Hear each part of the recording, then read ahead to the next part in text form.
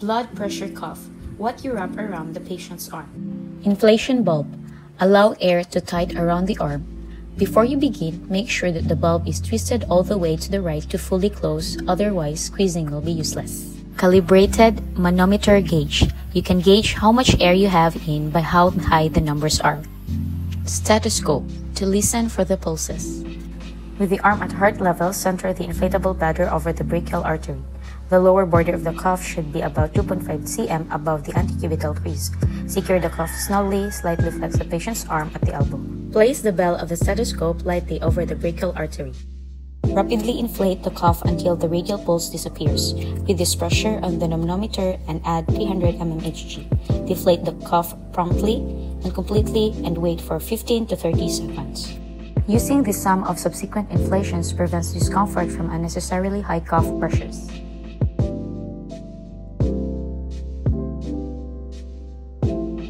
After turning on the pediatric scale, ask the mother to put the infant on the scale. Record the weight of the infant in pounds or kilograms, preferably without heavy clothing or shoes. For infantometer, place the child in a supine position. Ask the mother as an assistant to hold the patient's head touching the fixed vertical plank, with legs and buttocks flat on the surface by pressing over the knee and keeping the feet in a right angle. The movable pedal should be against the heels before recording. For older children who can already stand, height can be measured using a stadiometer. The height should be measured standing with bare feet. The patient should stand properly and the head in a neutral position. With the help of a plastic ruler, the topmost point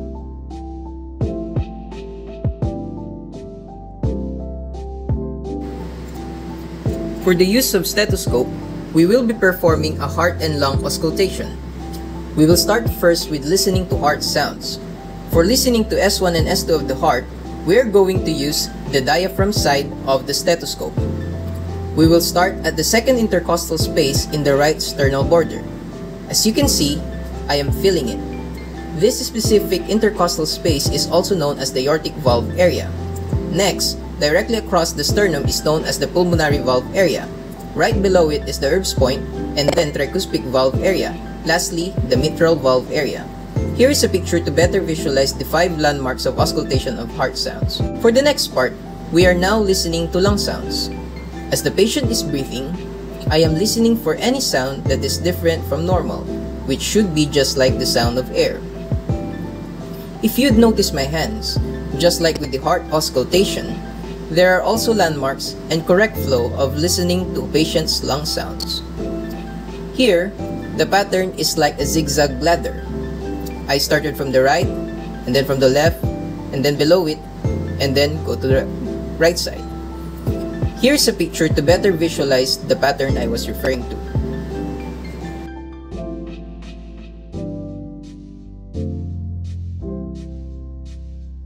Head circumference is measured over the most prominent part on the back of the head or your occiput and just above the eyebrows or your supraorbital ridges.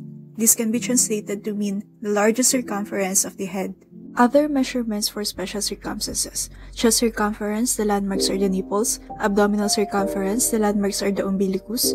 Patient should stand up to get an accurate measurement. The tape measure should rest gently on the skin, and once the tape measure is positioned correctly, read the measurements in centimeters.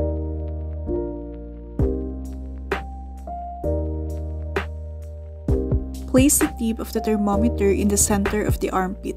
Tuck the child's arms snugly or closely against their body. Hold the thermometer in place for about 1 minute until you hear the beep. Remove the thermometer and read the temperature. Sanitize the thermometer before and after use. Rinse the end of stem or pacifier thermometer with cool water or a cotton with alcohol. Allow the thermometer to dry before using or putting it away. Prior to patient contact, wash your hands, introduce yourself to the patient, and explain what you are going to do. Position the patient so that the ophthalmoscope is held directly at the level of the patient's eye. Turn on the ophthalmoscope and set the light to the correct aperture. Dim the lights of the room. Instruct the patient to focus on an object straight ahead on the wall. To examine the patient's right eye, hold the ophthalmoscope in your right hand and use your right eye to look through the instrument. Place your left hand on the patient's head and place your thumb on their eyebrow. Hold the ophthalmoscope about 6 inches from the eye and 15 degrees to the right of the patient. Find the red reflex. Move in closer, staying nasally until you see the optic nerve. Rotate the diopter lens until the optic nerve comes into focus. Measure the cup to disc ratio. Scan slightly up, down, right, and left to look at the vessels. Move out temporally to find the macula and the fovea. Repeat the same technique on the other eye.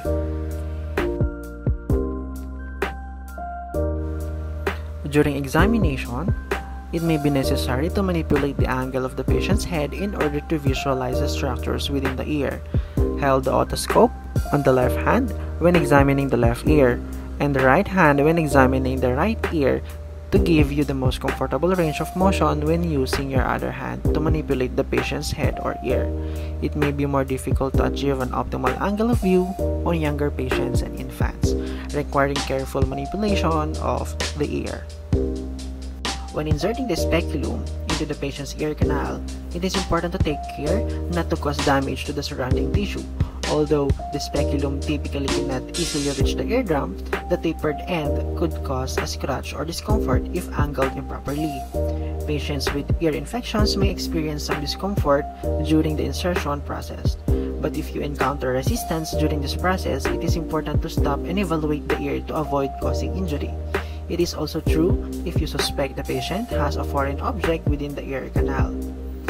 The viewing lens on both the standard and the pocket versions of the otoscopes may be moved aside or removed to allow the physical manipulation of objects in the ear canal. In addition, several of the otoscope models are also available with an optimal nasal speculum to facilitate the examination of the nose.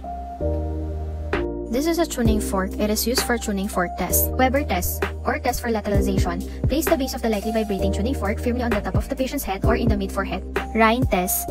Place the base of lightly vibrating tuning fork on the mastoid bone behind the ear and then quickly place the fork close to the ear canal and ask the patient if he hears a vibration. Vibration sense test. Use a relatively low-pitch tuning fork and tap it on the heel of your hand and place it firmly over a distal interphalangeal joint of the patient's finger and then over the interphalangeal joint of the big toe. Ask the patient if he feels the vibration and then touch the tuning fork to stop it from vibrating and confirm this change with the patient.